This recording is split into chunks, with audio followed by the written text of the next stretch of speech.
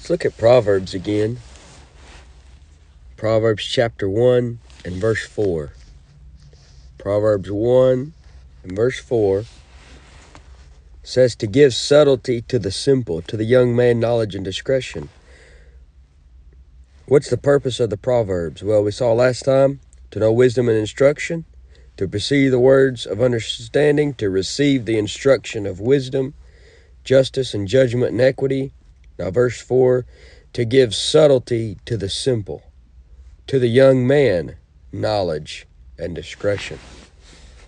So to give subtlety to the simple, it gives the average, common, plain, everyday guy like me and you what he needs to contend against the big-time, educated, know-it-all men of this world with the wisdom of this world.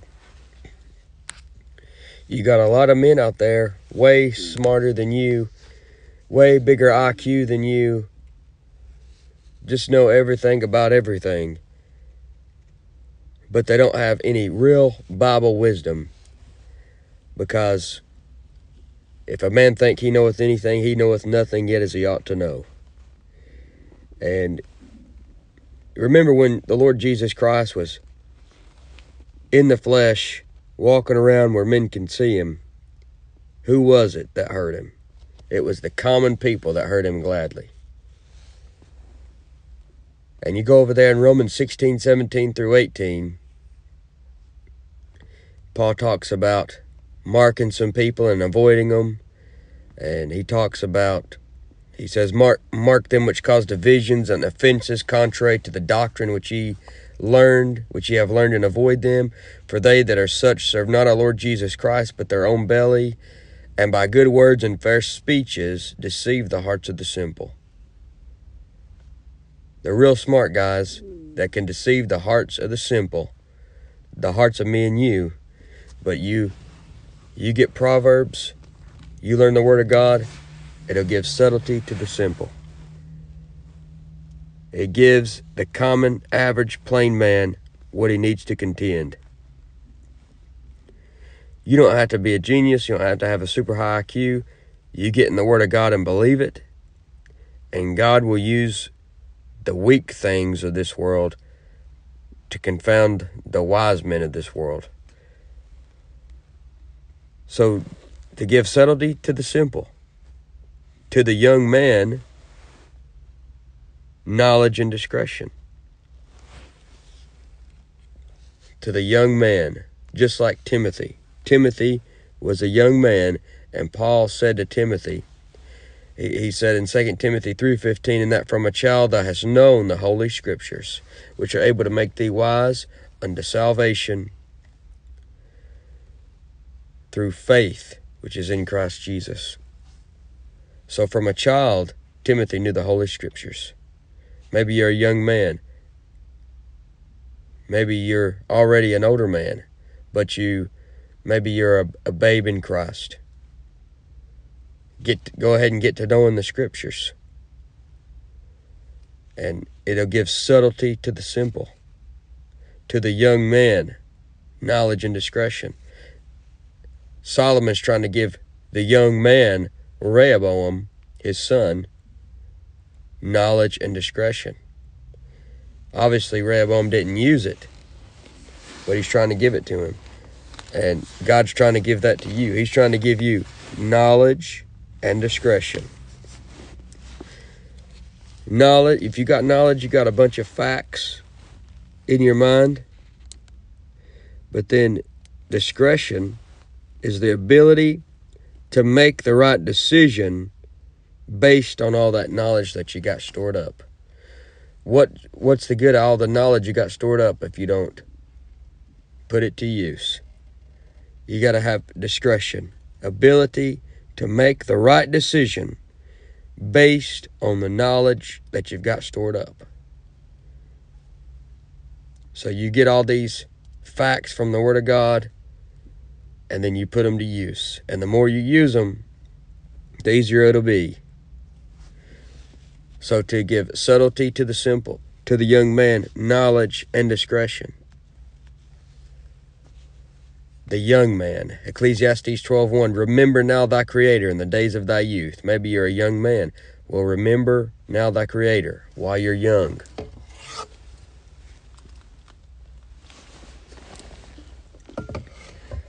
Now, verse 5, a wise man will hear and will increase learning, and a man of understanding shall attain unto wise counsels.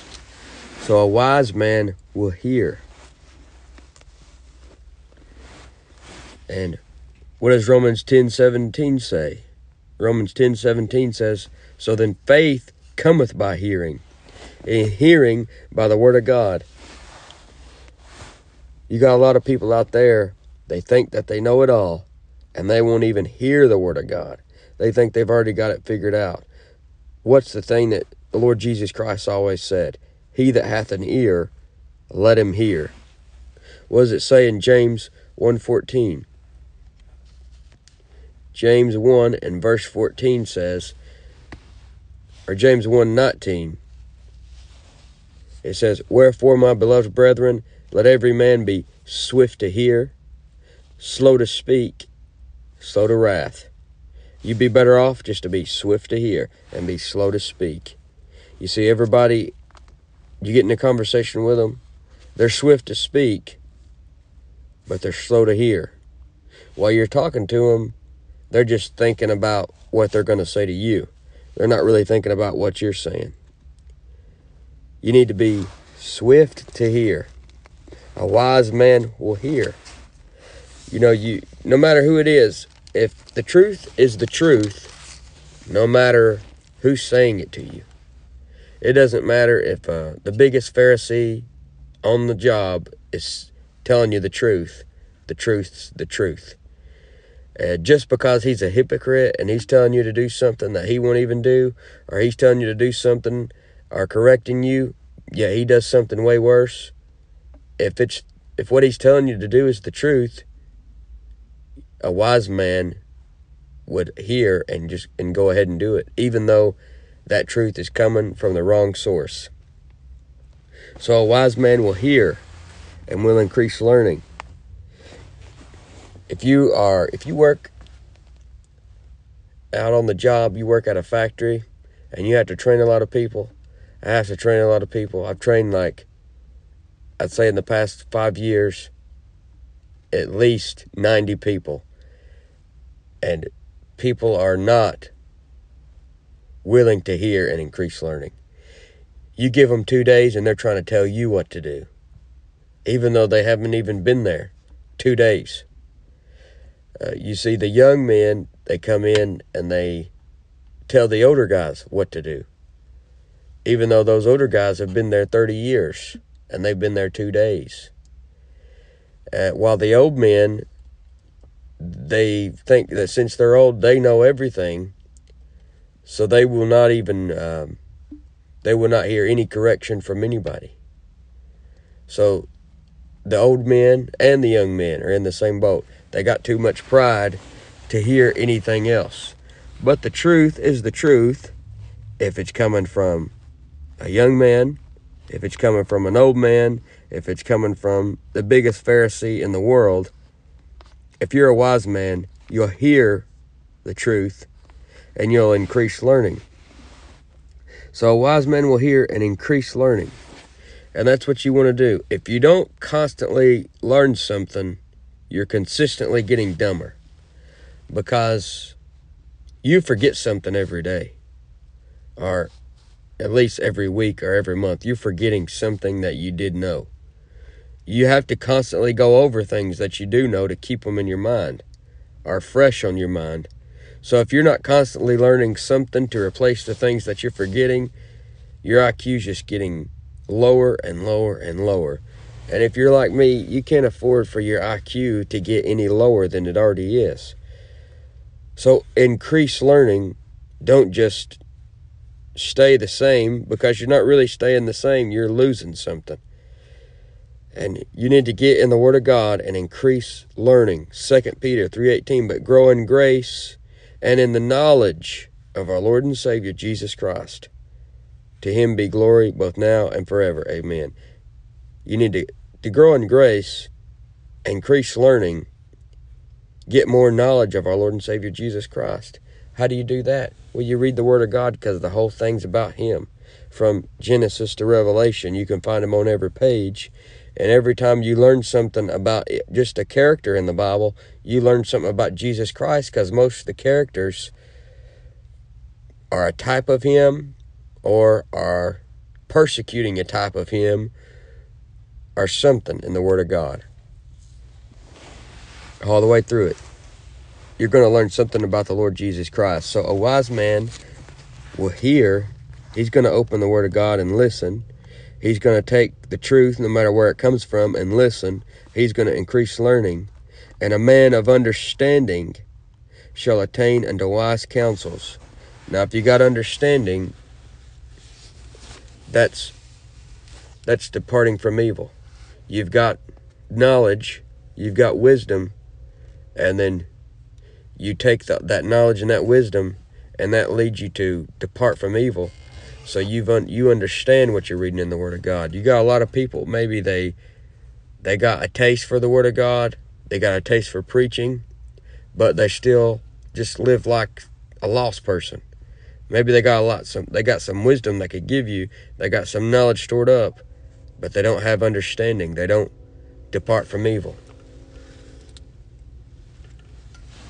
So a man of understanding will attain unto wise counsels, shall attain unto wise counsels. So are you doing that? Are you looking at the Word of God and the things that you get, the counsel that you get from the Word of God? Are you going by it? Or are you just passing that counsel on to somebody else and not going by it yourself?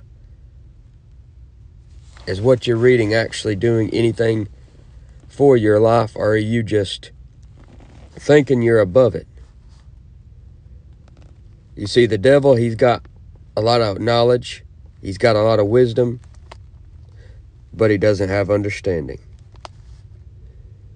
Now, verse 6, to understand a proverb and the interpretation, the words of the wise and their dark sayings. So to understand a proverb, well, you say, well, I don't understand any of these proverbs. Well, you just continue learning.